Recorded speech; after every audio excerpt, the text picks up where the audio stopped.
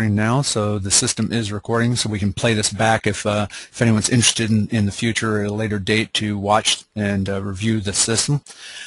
So today, CCBOOTCAMP, we're providing a webinar on Cube, Cisco Unified Border Element. My name is Larry Metzger, and I'm the lead instructor for Unified Communications with CCBOOTCAMP. And my CCIE number is 13937. I am voice as well as route switch. So I do have a pretty strong background within the CCIE world. I've been working in this area for quite some time and definitely been heavily involved within the training aspects and whatnot. So technical instructor consultant. And again, if you have questions, I will be referring to the questions area. Once we're done with the session, we will have a full Q&A, so everyone will have a chance to ask questions.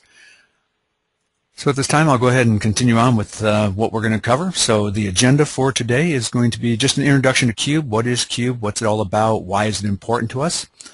Then we'll move into talking more in depth about SIP to SIP and SIP to H323 with Cisco Unified Communications Manager as well as Communications Manager Express. We will do a demonstration. I've got a small setup of equipment just to demo how Cube works, what it does, and how it functions. And then we'll have a Q&A session at the very end. So again, you'll be able to ask your questions. If you post your questions during the session, I may not be able to see them, just trying to keep up with all the things here. But we will have the ability to review that information and talk about it at the very end. So just to start, talking about Cube functionality. So Cube is basically how we interconnect a VoIP network. So we're going to bring in the capabilities of allowing two separate voice over IP systems to talk to one another. Cube is also known by several different names, and in the old days we used to call it an IP to IP gateway or a session border controller. Cisco came out with the name of Unified Border Element, so it offers some features that may not have been available in the older operations, but Cube is not a whole new technology. It's something that's been around for years. It's in our old iOS code as an IP to IP gateway or a session border controller.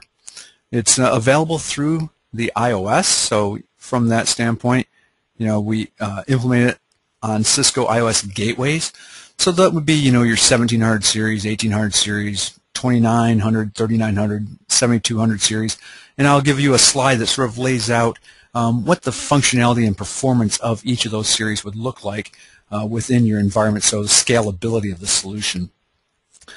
It also gives us the ability to connect VoIP dial peers. So we have multiple VoIP dial peers, again, being able to bring in different options, different protocol communications. So as shown here, we have H323 to SIP, H323 to H323, or SIP to SIP. So within our VoIP environment, we do have that ability to communicate different protocols. It will allow you to communicate not only different protocols, but also different codecs. The different codecs will require transcoding to occur, but you can communicate not only different control protocols, but different codecs within the VoIP communication. So Cube gives us a lot of functionality that just wasn't something that people were aware of because providers traditionally didn't have this ability. So most companies, when they were using IP to IP gateways or Cube in the past, were using it because they were internally communicating different VoIP networks. Now with the service providers out there being able to give us SIP trunks into our companies or into our business, that gives us a lot more features that we can utilize. So it's not just an internal thing, it's how we connect to the PSTN, to the outside world, beyond the walls of our company or our organization.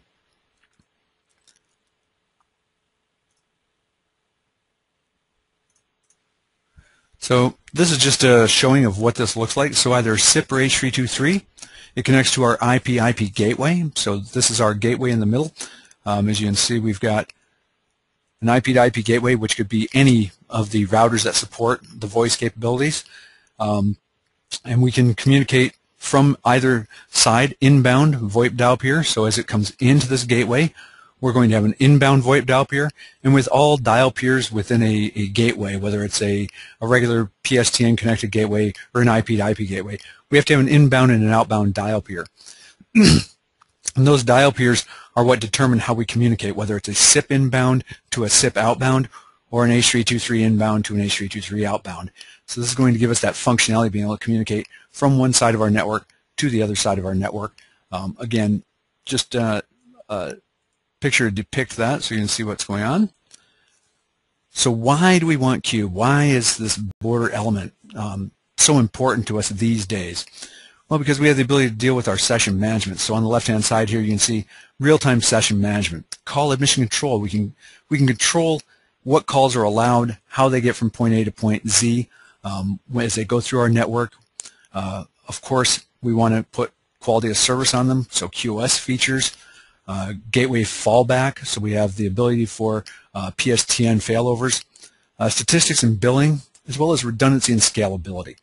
One of the nice things about using an IP-to-IP gateway is we're not as tied to physical hardware as we are with, say, T1 PRI or other method of connecting to a PSTN, where we're limited by the channels that we've got. With a Cube solution, the scalability is much bigger within the actual routers or the gateways. Over on the left-hand bottom side there, we can look at our interworking. So again, looking at what can we do with this. We've got H323 to SIP, SIP to SIP, SIP normalization. We can deal with DTMF, the dual tone multi-frequency, so your buttons as you press them. How do we do DTMF? Being able to convert between different DTMF tones, different solutions there. Transcoding, again, as I mentioned, we have the ability to use G711 to G729, different codecs, and using a transcoding implementation, we would be able to fulfill the functionality between disparate systems that otherwise would not be able to talk. And you can do fax and modem support, so it does support those things. Other nice features about it, the demarcation. So this gives us the ability to sort of create some interface between us and our carrier. By using a Cisco Unified Border Element, we're going to terminate those calls. The real-time protocol streams, the RTP stream, is going to be terminated on this device, which prevents the one side of the world from seeing the other side of the world. So we don't have to have our carrier be able to see everything within our network. We don't need to see everything within the carrier network. We can hide behind this demarcation and just communicate between the endpoints. So it gives us that topology hiding opportunity. Different protocol demarcations, as well as our statistics and billing from it. Dealing with security, we have some ability to do some encryption, authentication, registration, and really the ability to avoid toll fraud. So there's a lot of features within the security aspects of this solution as well that prevent the inherent unknowns within our data network. So the IP network can be hacked down pretty easily, but this Cube will allow us to put sort of that demarcation between us and the outside world, which gives us some security and some levels of control over what's going on within our network. So other reasons why we want to do this? Well, looking at the solution, it's a lower cost. If we're dealing with T1 PRIs or other methods of connecting to our carriers, we're looking at a lot of cost. Every time we want to add more, we're adding more as far as connectivity. So that PRI is costly, and we have to keep adding PRIs.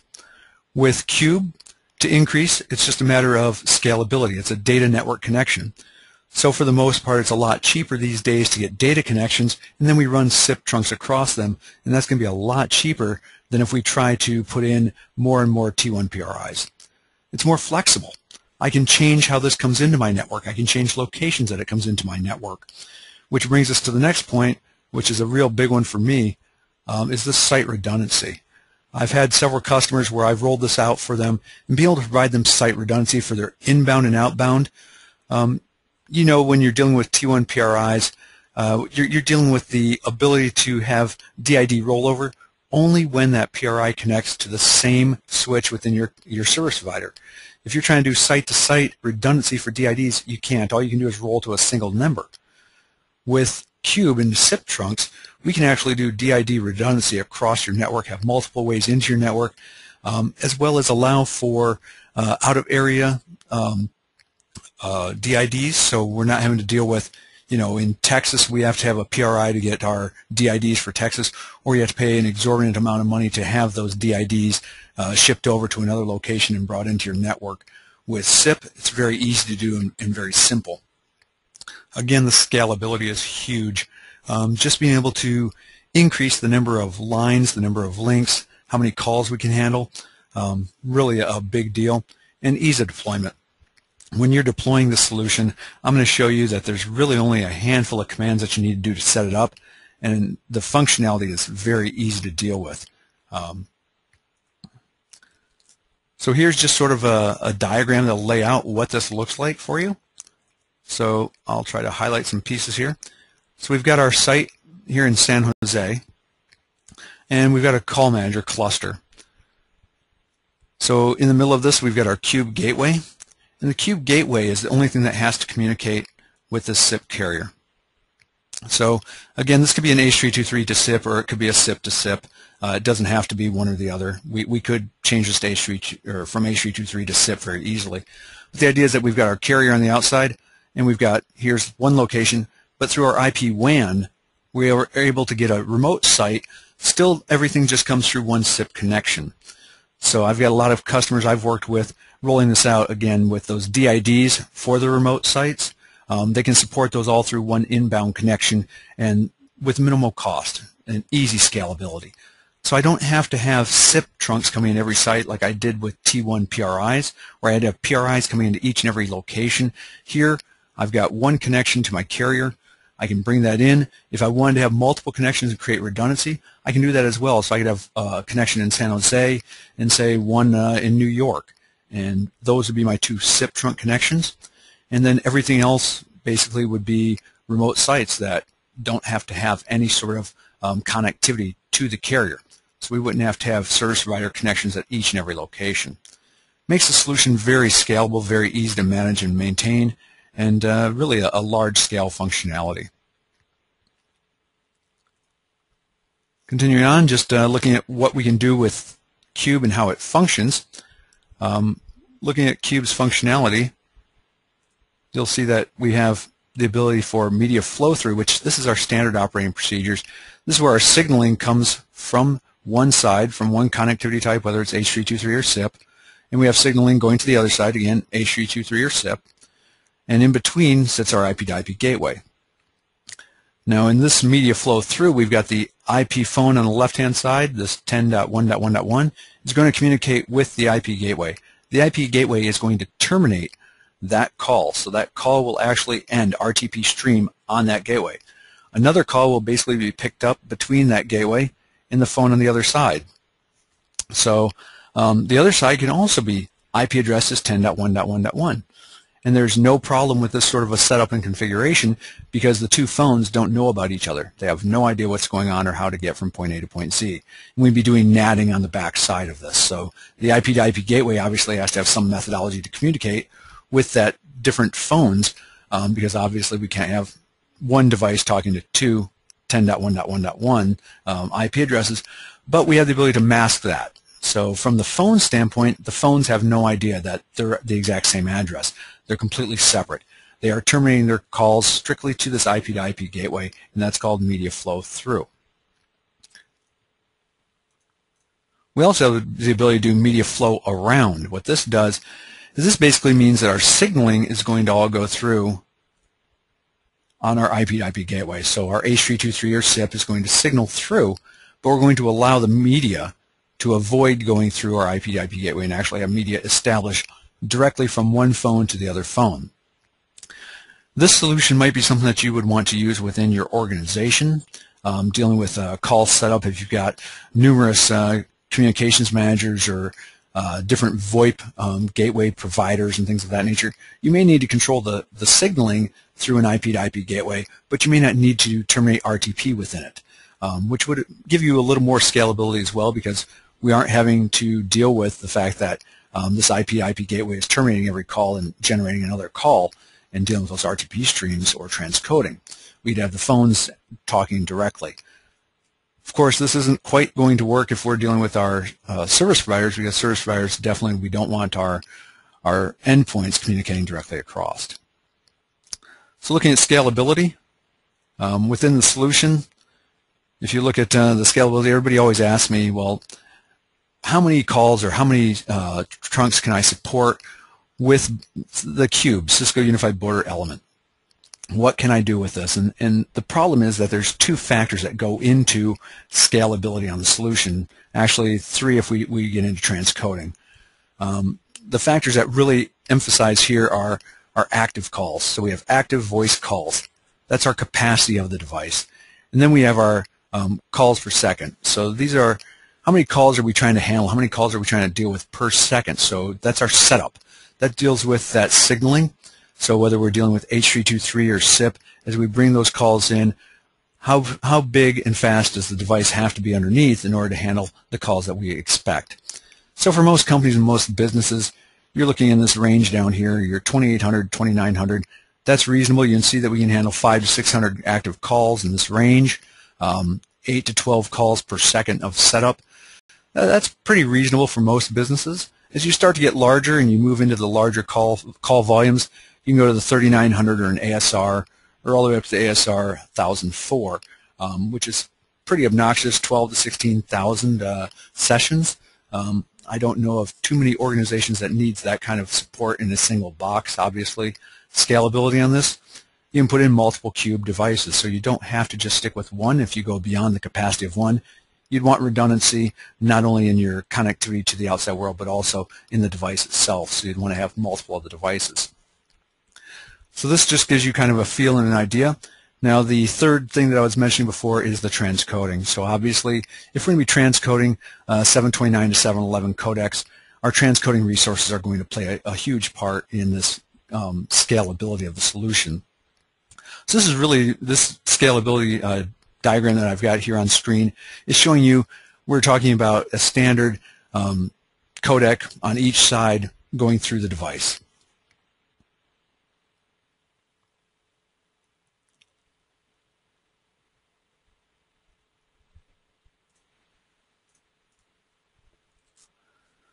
So codec filtering, so we are able to do some codec filtering where we do negotiating.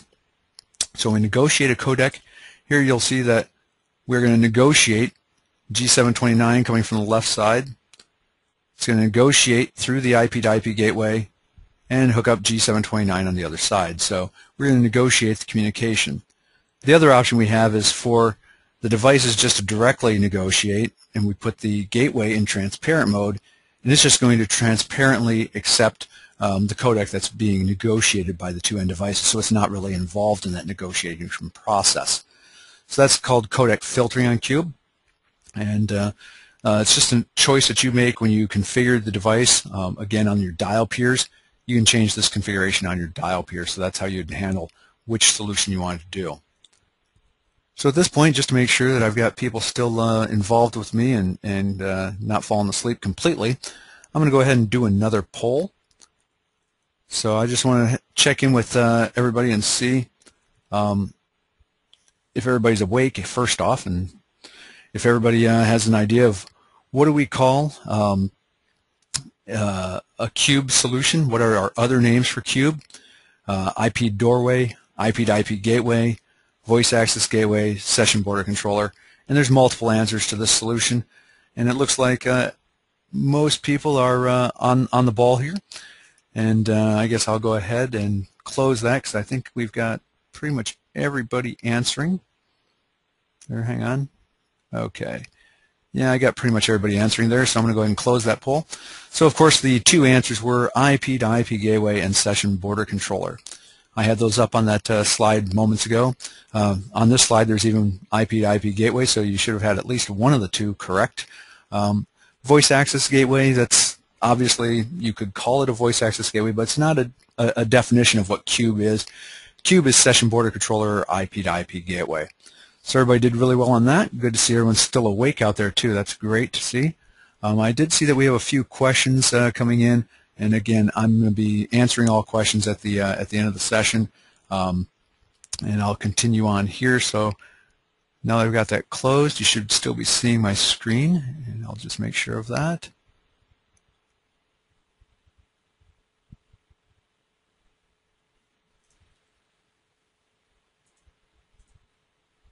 Okay, so how do we get in and actually start this whole thing up? Well, the main thing to do when you're trying to configure an IP-to-IP gateway cube session border controller is you need to start the system to allowing that. So you need to go into voice service VoIP and type the simple command allow connections from and to. So this is really all we're looking to do. We need to allow the connections, and we put in which from option we want and what to option we want. And again, this is a unidirectional solution. So what does that mean by unidirectional? If I were to say from SIP to H323, then that means my inbound is allowed to be SIP and my outbound is allowed to be H323. If I want to allow H323 to SIP, I have to turn on that connection going the opposite direction and say allow connections H323 to SIP. So I need to call out both of them. So let's look at an H323 to H323 internet networking scenario. Again, we can have lots of different options here, but we've got a San Jose site and a Chicago site. We got Cisco Unified Communications Manager on one side, and we got Communications Manager Express on the other side. In between, we've got an IP WAN, and on the IP WAN, all we want to do is communicate H323, and on the San Jose site, we're going to communicate with H323, and we're going to terminate those calls on this IP-to-IP gateway.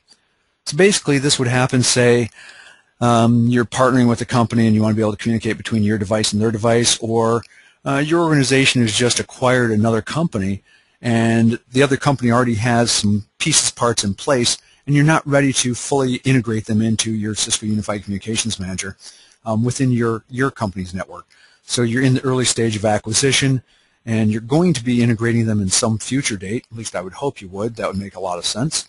But in the meantime, you want to be able to allow them to communicate with you directly, but just a simple integration can be done with an IP-to-IP gateway or cube.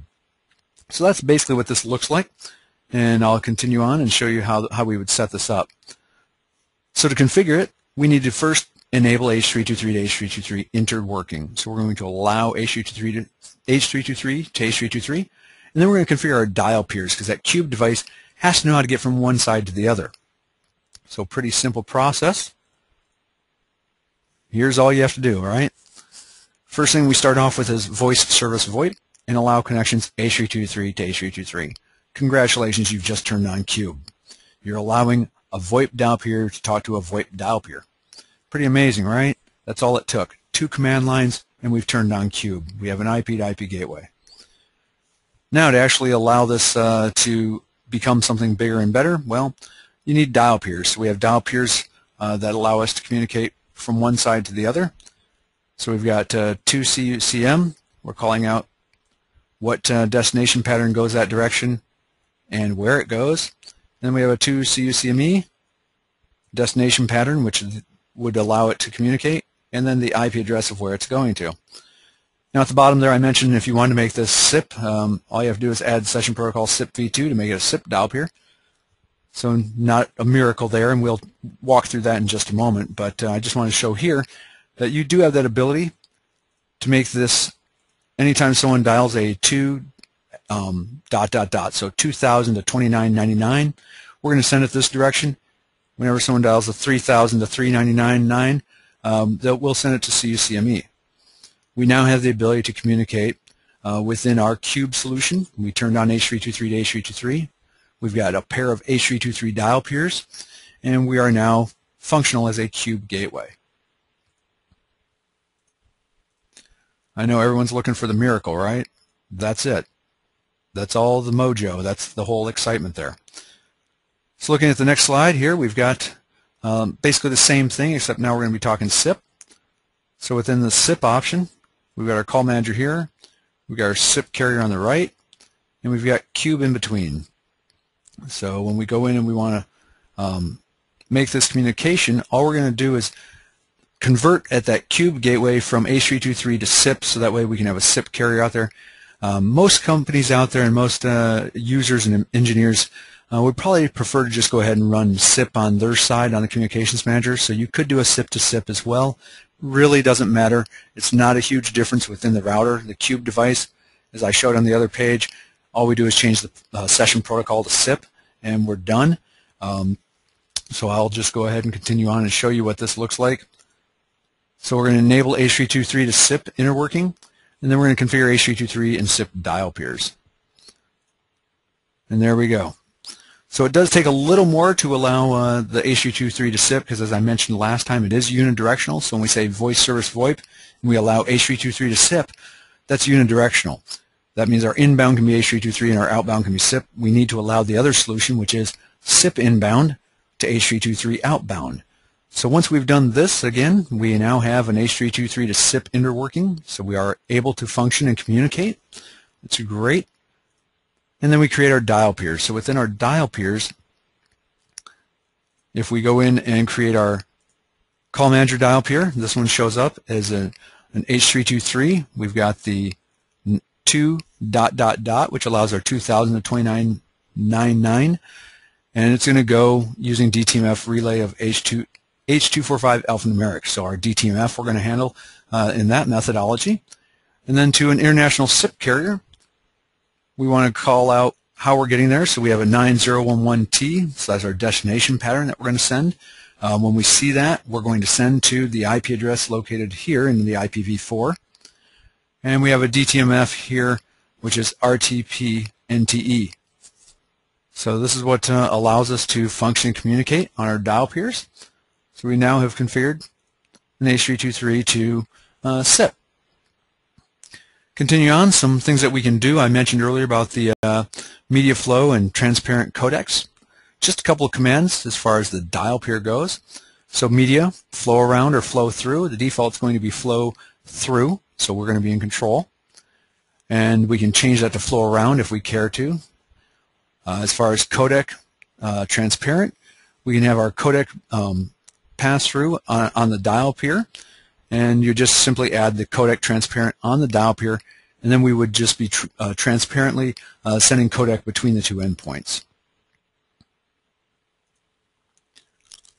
So how do we configure that? Again, looking at our diagram of our San Jose site and our Chicago site, we want to make sure that we have a direct codec negotiation and that we send our direct RTP stream.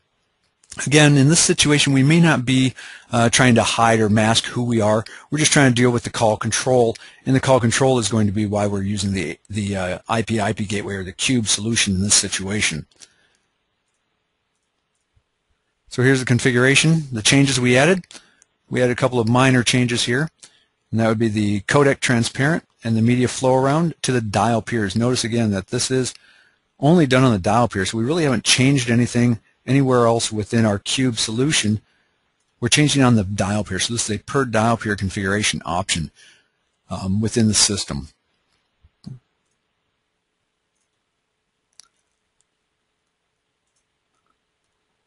So since I've been talking for quite some time, I think what I'm going to do is go ahead and check to see if I can find any questions and see if people had anything out there. So trying to bring up the questions.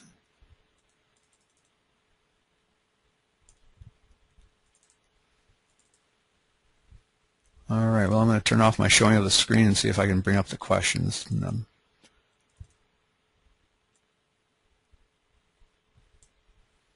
not having any luck bringing up the questions right now.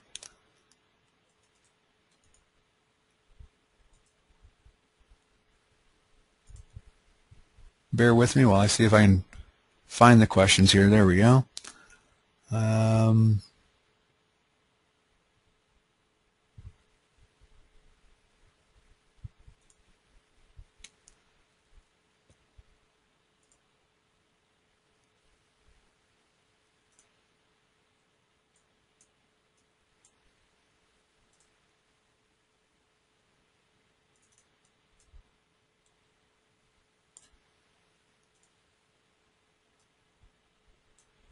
Bear with me. There's just a few questions here, and I'm clicking through, and some are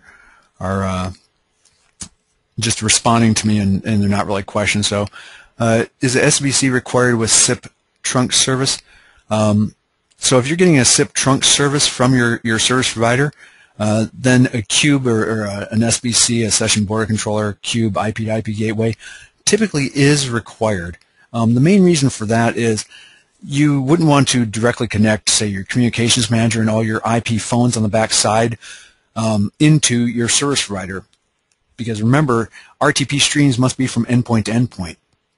So if you're going to be connecting to a SIP trunk with a service provider, typically you don't want that service provider knowing all of your internal network and being able to see your internal network, even if it's just your voice network. So you would use a cube solution, and that's the key to why this has become such a big ordeal recently. The reason it's become such a big ordeal is because many of us are finding that the carriers are providing SIP trunks for a great price, for a solution that really gives us some performance, and so we're looking at going to SIP trunks. So cube has become a key issue because of that. Will the slides be available for download? No, we are recording the session, so you will be able to go back and review the session. You might be able to get the slides. I might be able to share them with you after the session, but they're not easily downloadable from the site, and I can see what availability we can make for those if people are interested. Another question is, do you need DSPs for Cube? DSPs are not required for Cube. The configurations I've shown so far do not require them. That's because I'm communicating the same protocol, G729 on each side or G711 on each side, so the codec is the same going across. If I were to try and do G711 on one side of my communication and G729 on the other, I would need a transcoding, in which case DSPs are required. So they're not required inherently, but if you're trying to actually communicate between different codecs, you will have to have them.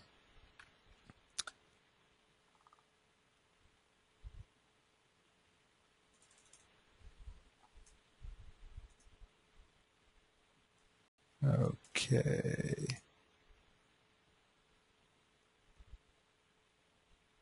There was a question about the 500, 600 call capacity, media flow through or flow around. That would be with media flow through.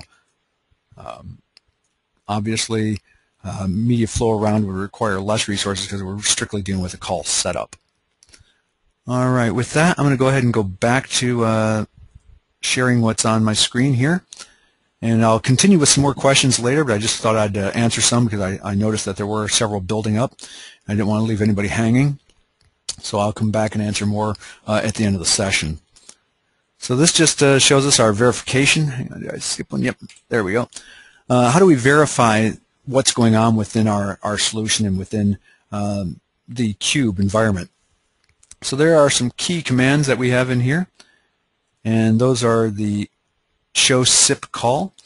This will allow us within our device, whether we're on the a Call Manager Express or what have you, or on the Cube itself, we can show the SIP call. So this will allow us to see what calls are set up. We can show H323 gateway, H225. This is going to show our call setups. So we can see what has been set up by the device. So our Cube gateway is going to show information here, as well as just show H323 gateway. Show voice call status. Now on the Cube device, you won't see anything with this. When you do a show voice call status, you're going to get nothing because it's not dealing with initiating a call. If you're on a CME device, you will see the call status when calls are placed. So I'll show this command on both so you can see how that looks within our lab environment that I'm going to show you in just a moment. The one that's really helpful is this show VoIP RTP connections. You can use the details option there to show a deeper information and to give you more details about the solution. This works really well for whether you're on the CME gateway or you're on the actual Cube gateway. You'll be able to see exactly what RTP streams are being handled by the device. So that's a great command to show what's going on. Show call active voice. So this will show you what calls are active on the device, and we'll see this again both on the Cube and on the CME solution. And then the debug dial peers. So if you want to see what dial peers are actually being hit by the calls, you can see your inbound and outbound dial peers. And you can do the debug dial peer voice all if you want to see all the information. It floods your gateway pretty hard, so the in-out usually is a better solution. But if you want to see all the details and really dig into why am I having a problem, typically I find that if you're not getting your calls going across properly, the debug on the dial peers is a huge help because unless you've been around H323 and SIP configurations for a long time. Most engineers don't fully understand the H323 dial peers. When you do this debug, you can see which dial peer was hit on the inbound, which dial peer was hit on the outbound, and you can truly understand what's going on within the gateway, so you can figure out where my problem is. And most of the time, the problem is that you haven't controlled the call well enough. I'm actually, as part of the CCBOOTCAMP program, I provide out some monthly articles for our newsletter, and I've been writing some articles regarding H323 dial peers, because I find that most engineers don't fully understand dial peers, and it's something that the more you understand about it, the better off you'll be, especially for Cube. Cube, absolutely, you need to understand how your dial peers are functioning. How do I get in? How do I get out? Where is my call going? And you absolutely, like everything within our network, we want to control it. So we want to be in control of how it comes into us and how it goes out.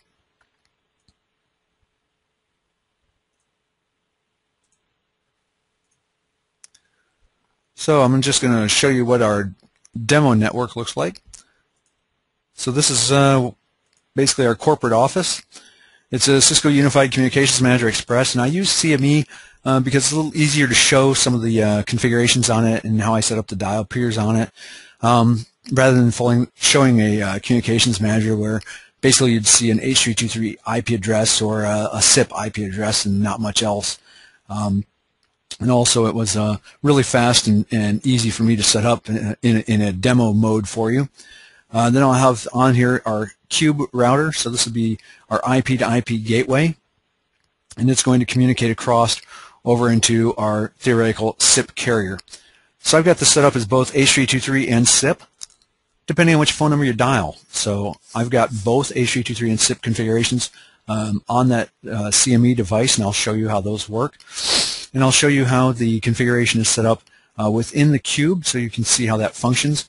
And the other thing I'm going to show you is the fact that I've got this phone over here, 2001, and an IP address that this SIP carrier, which is also Communications Manager Express, a CME device in my network. For demo purposes, it represents the PSTN. The SIP device has no idea about the IP address of this phone, so obviously there's no way I could do a pass-through solution. I wanted to show that Cube has to terminate these calls. My RTP stream has to be terminated on the Cube device because this SIP carrier has no idea about this phone. And that's the way you'd want it in your network typically as well. We don't want to open up our networks and show and give access to everything within our network to that provider. So this is the demo network and what it looks like. And now I believe the best option here is, wrong slide. Now I need to break out and go into the actual demo portion. So within the demo portion, here's my CME device. So as you can see, I've got a CME device running on my network. And that device right now has a phone plugged in. And that phone number on that phone is the 408-555-2001, with the extension actually being 2001. And I'm going to go ahead and bring this up. And I'm going to dial a phone number. And you can hear that I'm getting a failed call. That's because I haven't configured Cube yet. So at this point, I can do a show ePhones on this device. You can see that I do have a phone hooked into this. It's at address of 192.168.120.20. It's a Cisco 7961 device. And I can do a show IP route. So you can see on here I've got the 120 network, the .1 and the .2. So 192.168.1, 192.168.2, 192.168.120. I have no knowledge of the 192.168.3 network within this configuration, so the CME device can't see the other side, which is exactly what we wanted. We want to make sure that they can't see what's going on. On the Cube device, I can do a show IP route, and what you'll see here is it does know about the .1, the .2, the .3, as well as the 120. It has to know about the 120 network because it is going to terminate the call going to that phone. So it has to know about that phone. So the Cube device has to know about my network on my side, has to know about whatever it's going to talk to on the other side, but it is the demarcation point between me and the other side of the world. So as you can see, it does, and I'm just going to do a show run and show you that this is just a basic router right now. It has an IP address. There's nothing configured on it. Oh, we've got some interfaces. There are some T1 cards in them, but they're not lit up. They're just T1s sitting there for lab demo of other nature. As you can see, one static route, no other configurations, no dial peers, so there's nothing up my sleeve. Now I'm going to show you what the PSTN looks like. So I'm going to do a show IP route on this side, and you'll see that it only knows about the .1 and the .3. So 192.168.1 and 192.168.3. The .1 is really my network, so that way I can telnet into these devices. So that's my back-end connection to all of the devices. So that's why the .1's on all of them. But really the .3, the .2 are the networks that we're trying to communicate, and then the 120 is my VoIP phones. So again, you can see what's there. Now I'm going to show you what the configuration changes I'm going to add in are. So the first one, voice service VoIP. So we're going to go into the VoIP configuration, and we're going to turn on connections. I'm going to allow all the connections. So I'm going to allow H323 to H323. I'm going to allow H323 to SIP, SIP to H323, and SIP to SIP. So I'm just going to turn on all the different connection options we have. Down below this I have some housekeeping, and that's the voice translation rules. I need this because on my VoIP dial peers, they don't automatically strip digits. So when I set up my outbound dialing rule, which I set up a really basic one, not what I would do personally in the lab or in the real world, but for lab demo it works really well, but for the real world I would never do it. So this voice translation rule is really there to strip off the 9-1. So when my user dials a 9-1 plus the 10 digits, this is just going to strip off the 9 and the 1 and send the 10 digits to the carrier. And you can see I call it PSTN out, so it's going to be just a profile, and I'm translating the called phone number. So the voice translation rule and the voice translation profile are really housekeeping. Those aren't part of a cube configuration, but because you may need to do digit manipulation, I include them here so you can see this is what I'm doing within my network, so you have an understanding of why they're there. Down below it, I have my dial peer voice 100 VoIP, and this dial peer is an incoming called dial peer. So this is my inbound dial peer, and I did this separately to show you what's going on to make it so I have an inbound and an outbound to keep it clear. So 100 is basically begins with a 9.T, so anything that comes in from the CME side, which is going to have a 9 as a prefix. So when I dial a 9-1 or if I dialed a 9 whatever, I would accept that into my cube device. The only thing I'm doing on this is I'm setting DTMF relay on here, H245 alpha, and I've got no VAD. So I'm not doing voice activated detection. So I turn off VAD because we never like to use VAD. Real world or lab, turn off VAD. VAD is bad. The next dial peer, because I want to do both SIP and H323, I was more specific on this dial peer. So dial peer 110, I have a destination pattern of begins with 911 and ends. So I'm being very, very specific. Only when someone dials 911 will this dial peer be used. This is an inbound dial peer at this point. The session protocol I call out next, so this is a SIP dial peer. So I now have an inbound SIP. Because I'm wanting to also show you that you can do this all in one, I have a session target, because on the session target, I'm going to go out to IPv4 192.168.3.2, which is my gateway on the other side. So this is my PSTN side. The incoming called, again, this is how we bring it in. Destination pattern goes out. And here I've got a DTMF relay of RTP NTE, which is what we typically would use for a SIP endpoint. So we're going to communicate SIP, and then no VAD again. No VAD, we always turn VAD off. So you can see I've got one dial peer where I used it as strictly an incoming called.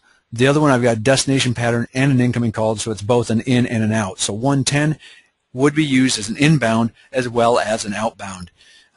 Inbound is determined by the incoming called number. The outbound is by destination pattern and then an IPv4 session target. That's how I get my outbound. So the next one down, doing dial peer voice 200.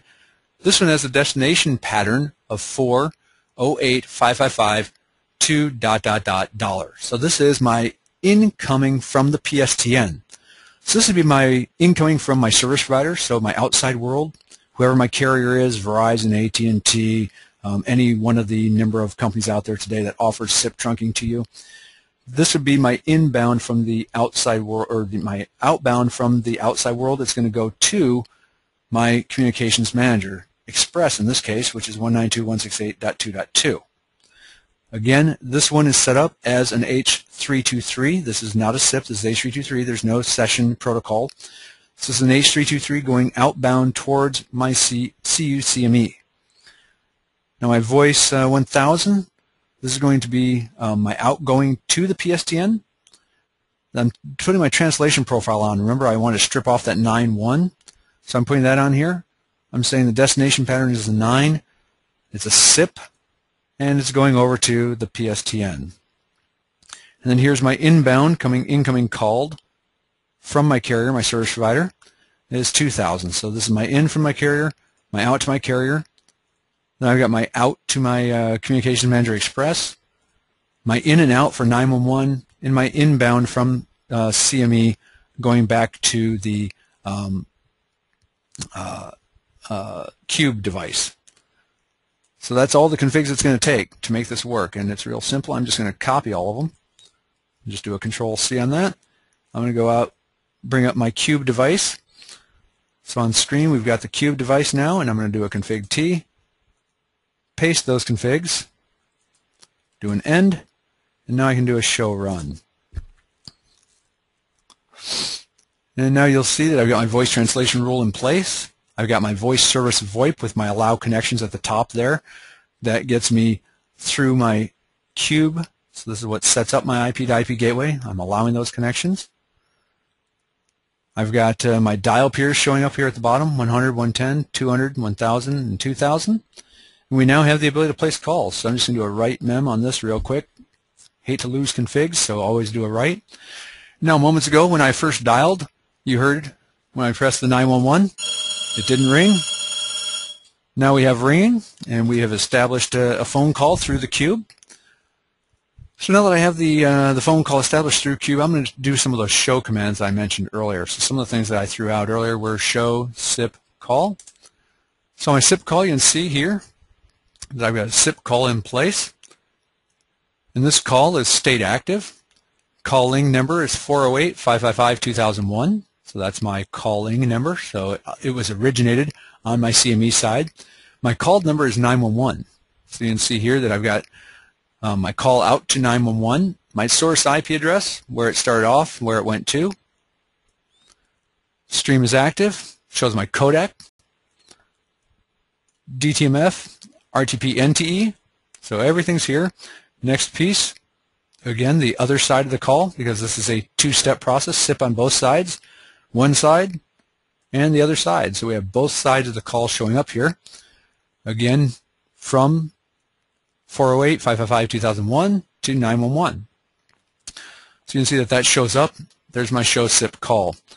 So that's one way to see what's going on with the call. Show H323 gateway H225. You can see that I have setups. So I have some calls set up in process. I've placed some calls on here. These were done previously because obviously I haven't used an H323 call on this call. It was just a SIP call. But I did this earlier. Show H323 gateway. And this just gives me more details.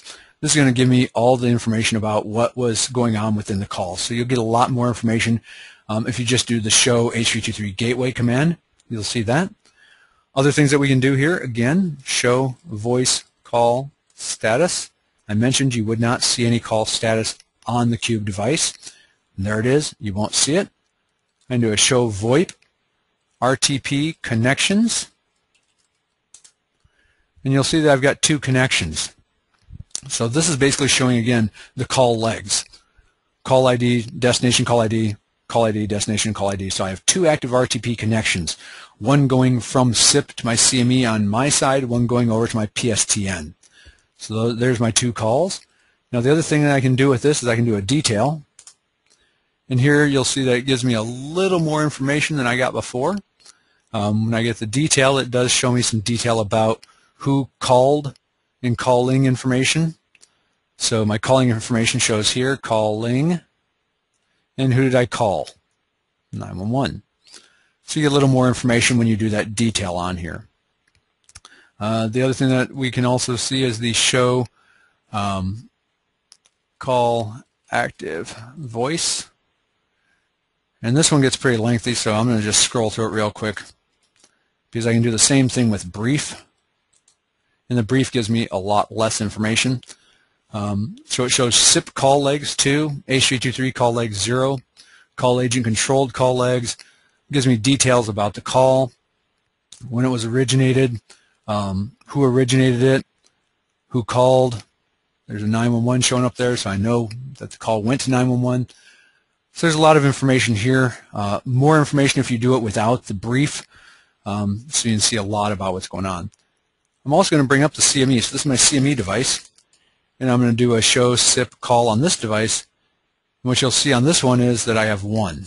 So I'm going to scroll up there. I have one SIP call leg. Why? Because this is the CME. It's the originator. So it's originating the SIP call. If we do a show, I won't bother with the H323 because we're not doing it right now. Voice call status. You'll see on this one I do get an active call because this is a CME device and it's holding or maintaining, controlling that active call for my telephone here on the CME side. So you will see information on that one. When I do the other options, the show VoIP RTP connections, on this one it shows one RTP connection.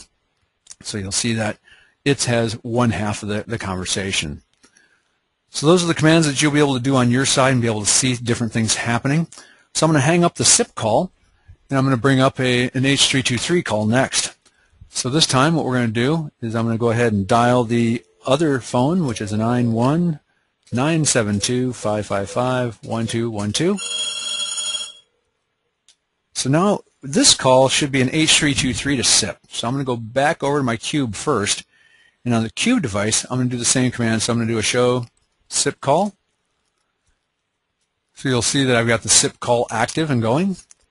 Then I'm going to do a show H323 gateway H225. And you'll see my calls and facilitation of H323 calls. Again, I'll do the show voice call status, which again gives me nothing. I'm not going to get any call status because I'm not in control of the call. The calls are being controlled by the CME on the ends. When I do a show VoIP RTP connections, I still see that I've got two call connections, so that's how I know I have the two calls happening. Then I'm going to do the same thing with the detail, and I can see what the calls are, so it gives me more details about the call. So the number that I called, 91972551212, who was the caller, the 408-555-2001. So I can see the calls and where they're going, how they're being handled, who's in control of them. It's the RTP function. And then I've got the show call active voice. And again, I can do this with brief, just so I can see what the call legs look like. Now here what you'll like about this one is, again, I can see my SIP call at the top, telephone call legs. I have a SIP call and an H323 call. So it tells me what I'm actually dealing with. I have two call legs, one's running SIP, one's running H323. Pretty cool stuff, right? Let's go back over to the CME and I can do again the same types of commands, show SIP call, and I'll get nothing on H3 on this side because I'm running H323 currently. So there's no ability to see the SIP calls because I didn't initiate a SIP call. I used the H323 dial here. If I do the show H323 gateway, I'll get details about the setup of the H323 calls, so I can see all the details about calls that were sent, received, and how they function within the system. So it gives you that ability to see what's going on within your calls. Again, I can continue on with the show voice call status. And I see that I have a call active, which is good. I should. If I do a show VoIP RTP connections, I see that I've got one connection. Again, I'm on the CME side, so I should only see one because I originated this one. And when I do the detail of it, I get more information. Again, as you're working through and troubleshooting, being able to get detail helps. So one of the things I always recommend is if you're not sure of the commands, just hit a question mark at the end. So when you do the show VoIP VoIP, RTP, connections, you can hit question mark and it'll tell you that you can do detail, which gives you a little more information than you had before, which is a good thing. And then the show call active voice brief, and it shows me my call legs again. I have one H323 call leg. So that's the calls going back and forth between them. The other thing that I want to do is on the cube, I'm going to go ahead and make sure I got terminal monitor turned on. And then I'm going to do the debug.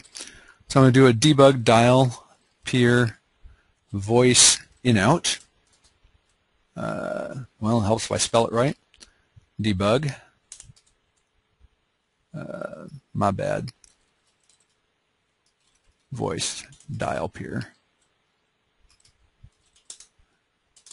So I've now turned on debugging so I can watch those dial peers as they come in and out. So I'm going to try that call again.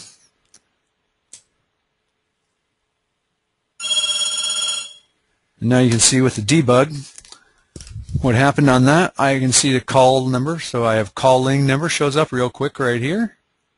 So I have my calling number showing up on screen, the 408-555-2001. Who did I call? 91972-555-1212. Where did that go? What did I do with it?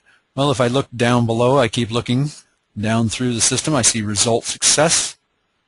Dial peer was dial peer 100.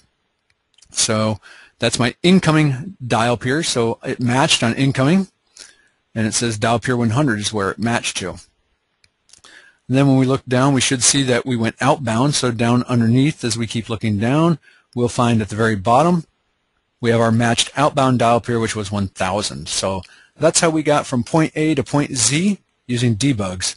And I'm going to turn off debugging because I don't like to leave it on. Being a good engineer, I try to avoid leaving those things on my system. So that's basically the extent of what I wanted to show today in regards to doing the demo. Just showing that I can establish calls through that cube. The cube does terminate the calls, the RTP streams. You saw that with my show of the SIP as well as the show VoIP RTP connections. So at this point, what I want to do is open it up to questions, and I'm going to try to go through and find all the questions and make sure I've answered everybody's questions within the system.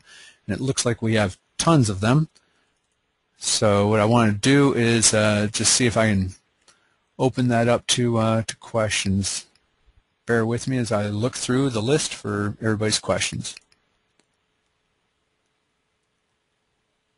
I'm going to stop showing my screen so that way I can bring up the question and answers here.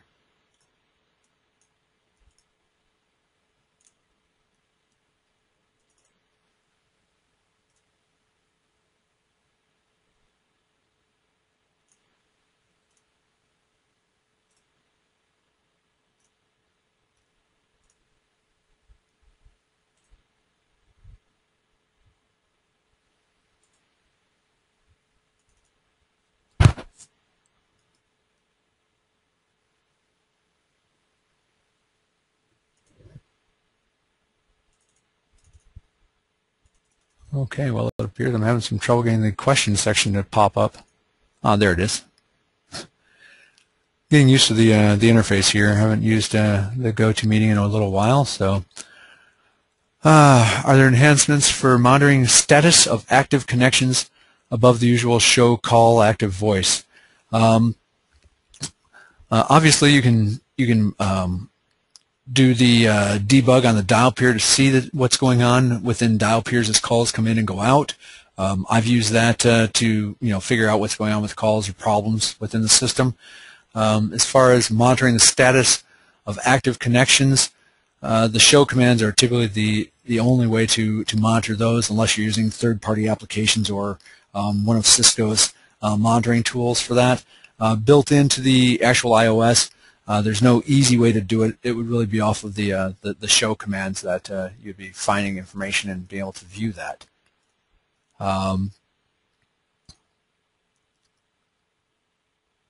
And I had a question just about being able to view this later. Yes, you will be able to view it later. I am recording the session, and that will get posted up on the system.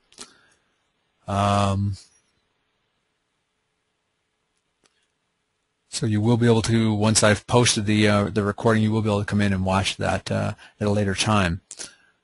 Let's see.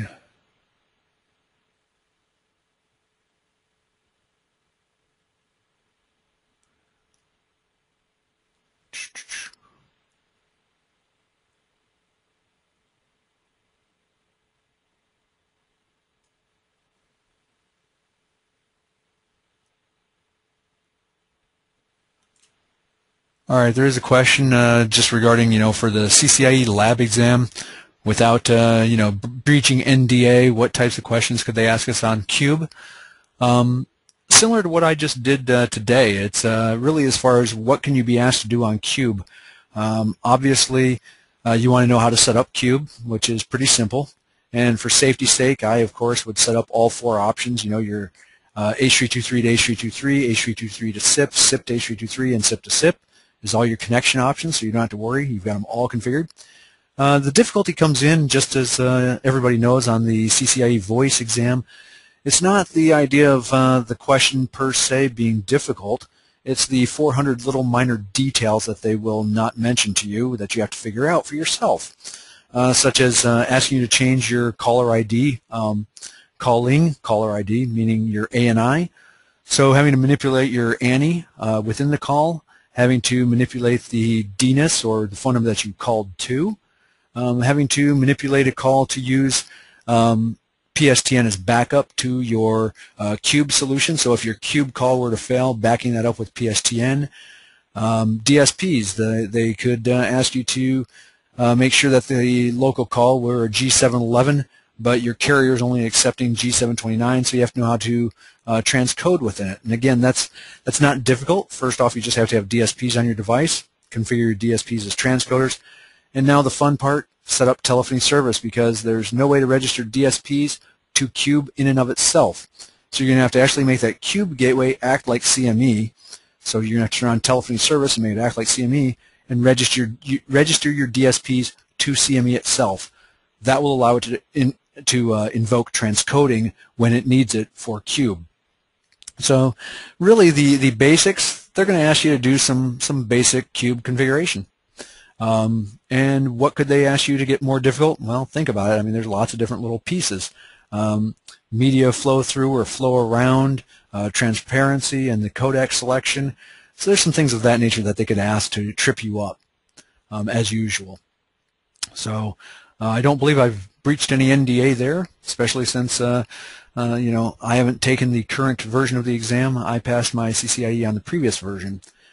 Could you explain DTMF relay, RTP, NTPE, digit drop, and H245? Again, DTMF relay, the RTP NTE option on there, that's what we typically use for SIP. That is a standard option that Cisco Call Manager uses for SIP.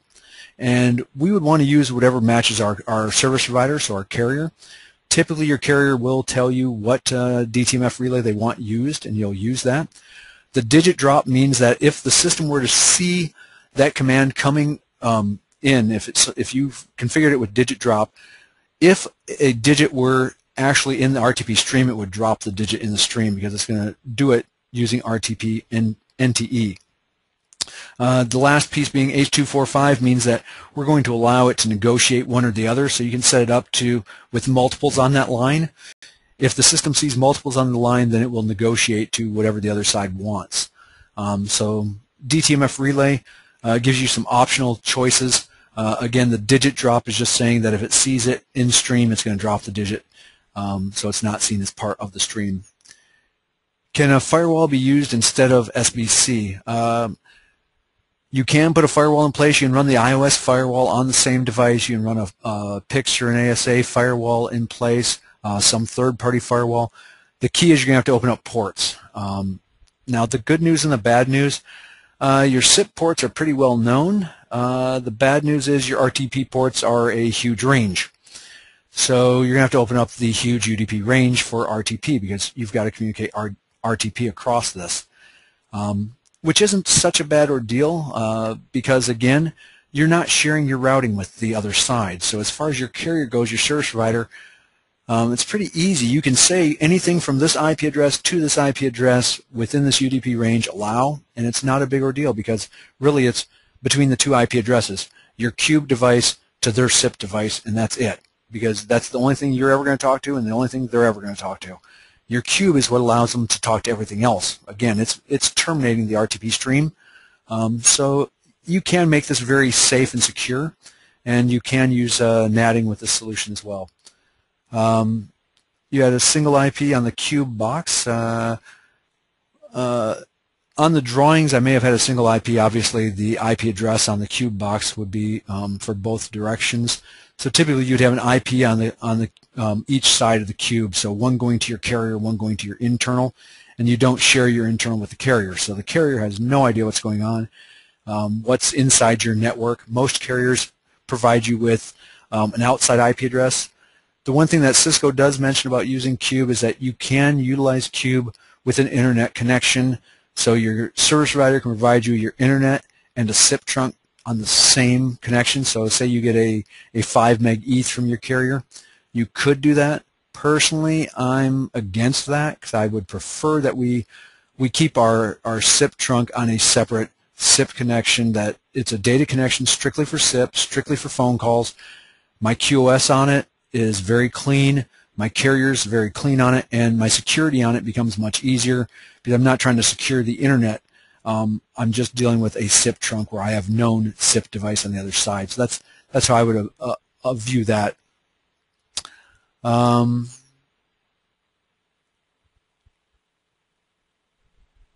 Does Cube allow for authentication? There is some authentication methods to it. That was shown on one of the slides. Authentication is an option within Cube. Gatekeeper Cube configuration. I won't have time to go over Gatekeeper and Cube. That's the VIA zones. So within Gatekeeper, you can use VIA zones, and the VIA zone can go off to Cube and terminate the streams there. That topic would take me several hours to go over and to really dig into to demonstrate and give you more details on it. That could be something I can do at a later date and time where I just focus on the VIA. Since we've covered Cube as part of this, I wouldn't cover Cube again. I would just deal with the Gatekeeper Cube configuration. So in actuality, thank you for that option, Bob. I will use that as a future one of these webinars and go over that in the future, because that's a perfect topic, and this Cube topic leads right into that Gatekeeper in via out via communication conversation. So that'll work really well. 2621 XM way I can use. The 2621 does support it. My Cube gateway today, I didn't show you all what my Cube was today. My Cube for today was actually a 1700 series router. Why did I use a 1700 series router? Well, that's what I happen to have in my my home lab. I've got a pretty healthy lab of equipment, but I don't have 2900s and 3900s laying around, so I use a 1700 series. They perform obviously less capabilities, less performance. If you're looking for CCIE lab practice, a 1700 series router will do it. A 2600 series router will do it. Just have to make sure you've got the right iOS version on there and the right iOS feature set, so you have the feature set that will allow you to run it. You can also practice Cube for those of you who use Dynamips. You can use Dynamips to practice Cube as well. Again, it will do everything that does not require a DSP. So as long as you don't need DSPs, you can run it in Dynamips. Will the second session target will be to ISP address or internal address? Obviously, we have an inbound and outbound dial peers. So the outbound dial peers always have to point to the device that you're trying to get to. So you'd have an inbound dial peer that would just receive or accept the inbound call from the service provider. You can reuse and have the same dial peer be your outbound dial peer. So it's up to you how you want to do your dial peers on that. But as far as the session target, yes, the session target on your outbound going to the service provider would be the IP address that they provide to you. Do you need a PAC key and licensing? If you're using the 2900, 3900 series, they do require licensing on them. The 15.x code does. I know Cisco has backed away from some of the PACs. I'm not sure if Cube still requires it. I know some of the other iOS feature sets, Cisco had backed away from requiring the license keys on them. The last I read on Cube was it still required a license, but that may have changed or may be changing. But for the most part, the way they were working was definitely on the 15.x code. It was requiring packs and license keys. So you do need to get your packs and licenses.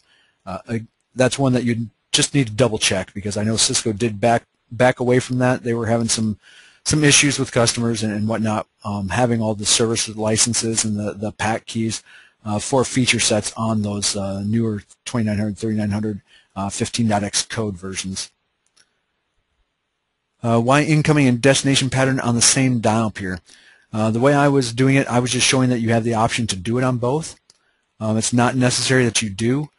Some people like to keep it straight in their head, so they keep them separate. So they do inbound peers and outbound peers, just so it stays straight.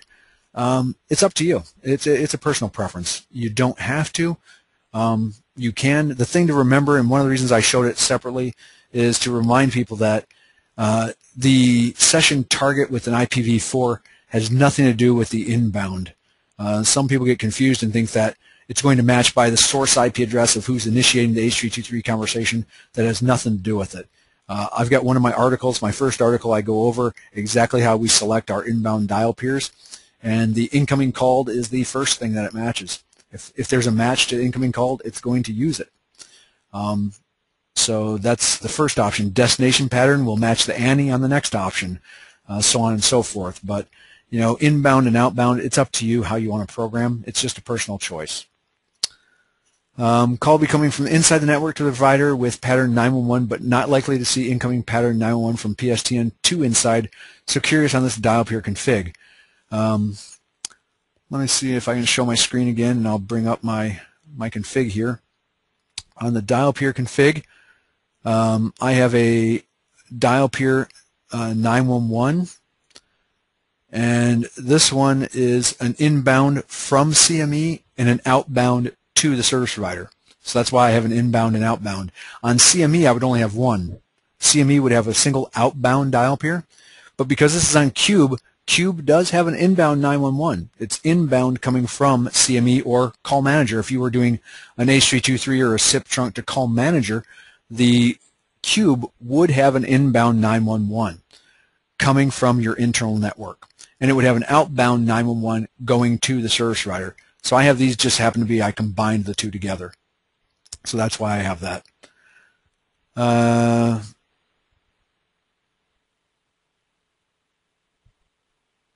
Just another question in regards to why I combined dial peers. Again, on why I combined dial peers, it was just to show that you can. Not really any other reason than that. Just to show that it is something you can do. Not that you need to or have to.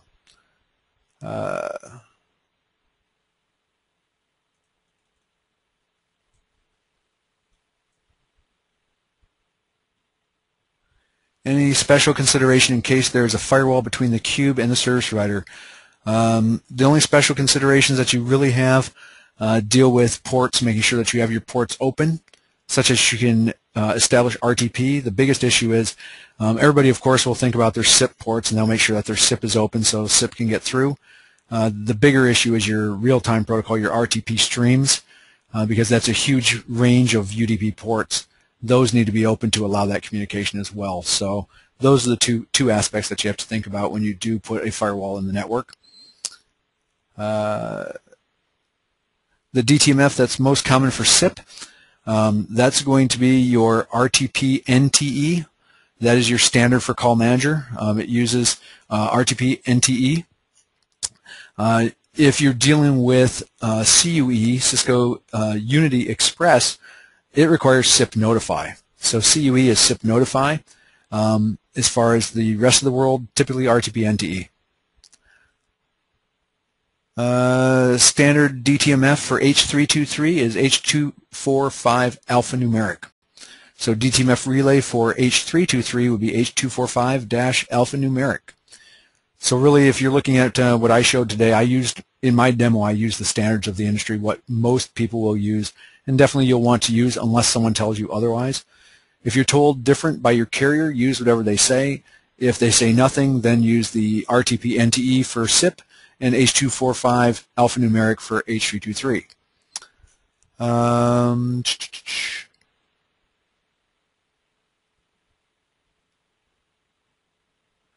As far as there's a question here, will you be conducting the mock boot camp also? I am the lead instructor for voice, and I will be teaching pretty much all of the CCIE voice level courses for CC Boot Camp. Not to say that there isn't potential that I'll be teaching one class and we'll have another instructor teaching those classes. But typically the classes that CC Boot Camp offers I will be teaching. Again, I try to bring in some of the real world as well as lab environment into the classroom, so I hope that you all appreciate those opportunities. After the class, the video, there's a question about how will you access the video of this session. That will be posted online, so you'll see that there. All right, with that, I'm going to